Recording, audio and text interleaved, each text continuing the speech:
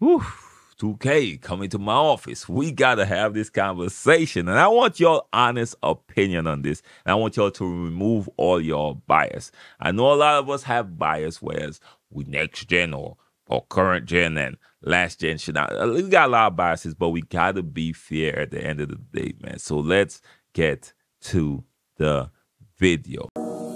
You want 2K rumors and news, you in the right place. Want a community that's cool, you in the right space. You want tips, subscribe now and ring the bell. Then go to the park and give them hell. The Boot Squad is an organization with all winners. Soldiers up in formation, we all killers. And when you step on the court, yo, you're our dinner. When I play D in the fourth, yo, Kawhi. So you done know. Your boy Brutal, sim on the scene, wicked and mean, with a next video for y'all, man. So y'all know what it is by now. Take some time out, bless up your boy, like up the video. Definitely help the channel out, because you know your boy gonna always put y'all up on game and keep y'all up to date on everything in the 2K community. And you know we gotta start the video off the right way by giving a huge shout out to the Brew Squad. Anyone y'all got a notification bell unlocked, come to the comment section, type first, second, third, know the gang of Brew Squad. I gotta put y'all up there just to show y'all some love, y'all. Much love, much respect. Now, this conversation started with a tweet from Lock TV. Now, he put forward a nice little list of, things that 2K gotta do if they want NBA 2K24 to be one of the greatest, okay? Now, it's a nice little list, of course, and we're gonna cover it real quick. And one thing stood out more than ever to me personally, and a conversation that definitely needed to be had. But anyways, let's get to the list.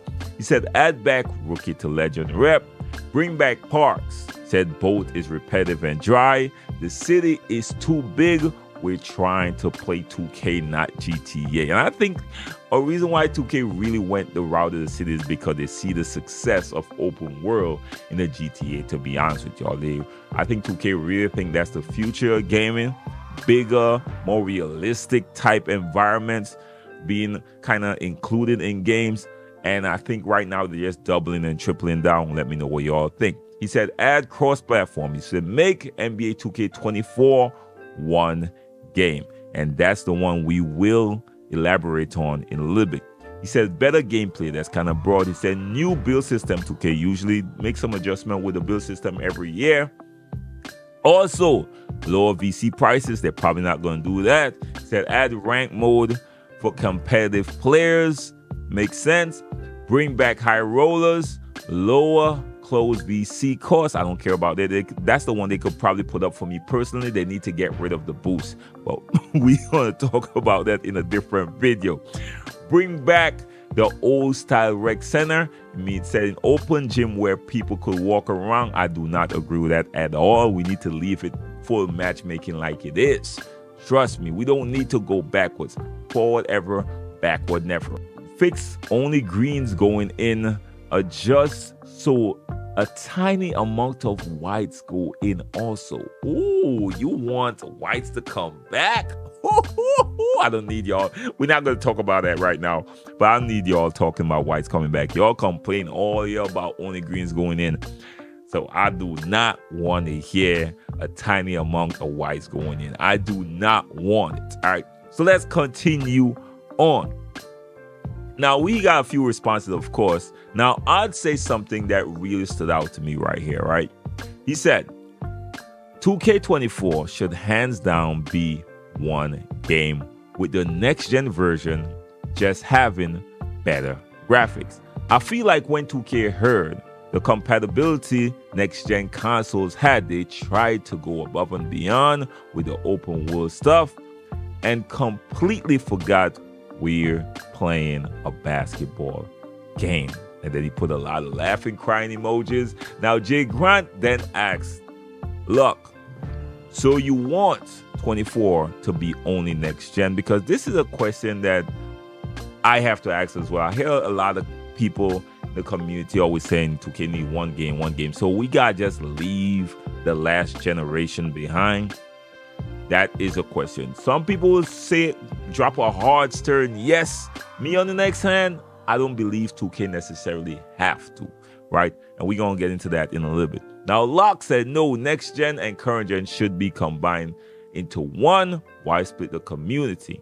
And then this person got offended and was like, yo, big bro, it's current gen and last gen. I hate when people get offended by that, man. Shut up. Who cares? Nobody cares. All right. Nobody cares. So y'all know what we're talking about. Case closed, class dismissed.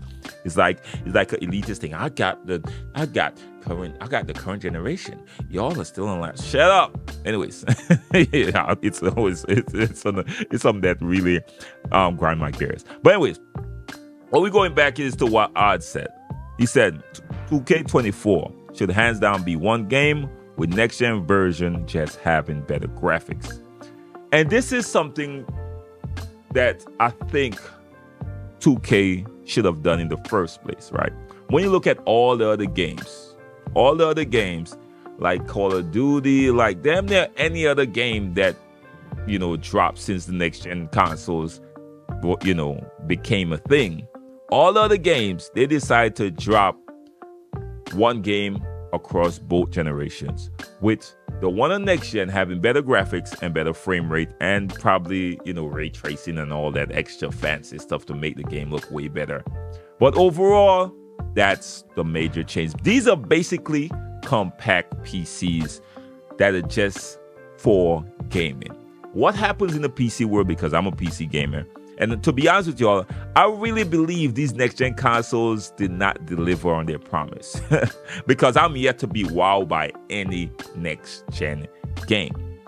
Maybe because I've been a PC game for some years now, right? What I was expecting was something to really wow me. And so far, I'm like, not necessarily, okay? But what happens when a stronger PC play against a weaker PC?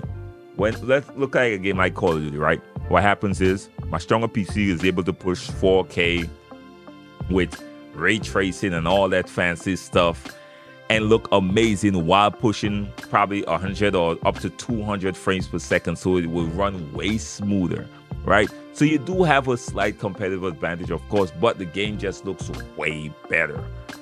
Versus a cheaper computer, you might have to push a 1080p with 60 frames or something like that with a, let's say, a $500 PC versus. So that's my PC that worth probably like a few thousands versus a $500 to $800 PC, push a 1080p, maybe even more than that now with like 60 frames, but you could still compete and you still could enjoy the game.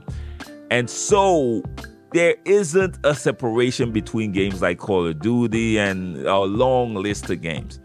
I think it's the same thing that 2K could have done with the next gen. They wanted to make such a huge splash, and I think one of the biggest marketing things for them was like, yo, we got the next gen, we're gonna bring forward this huge city, because you see how GTA is going, man. Y'all see the success of GTA. And I think right now they are forced to double down and triple down, because let's be honest, when NBA 2K21 launched, they were saying that you can't get the builder system wouldn't be able to work across generations. And then 2K23 dropped and we saw pretty much the same builder system across generations with a few different changes. I think one was the takeover system, and the next one was the badge system. So these are two very small things that they decide to leave unique or separated or different between generations. And of course, the city versus the boat, right? But I think, now, I gotta be honest, gotta put this caveat out there. I am not a developer. I'm just going based on experience, okay? And me being a gamer across the board, even Gran Turismo is cross-generation.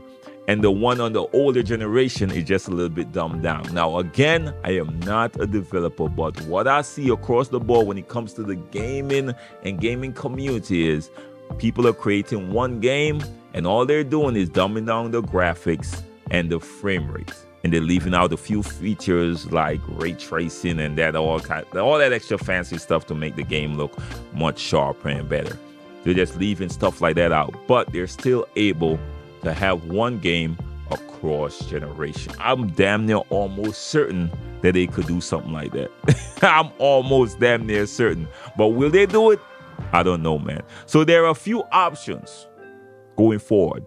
Of course, one is continue to drop 2 games, which I think is what they will do. Next one is completely leave Last Generation behind and stop dropping that game and just, working towards the current gen or next gen version of the game.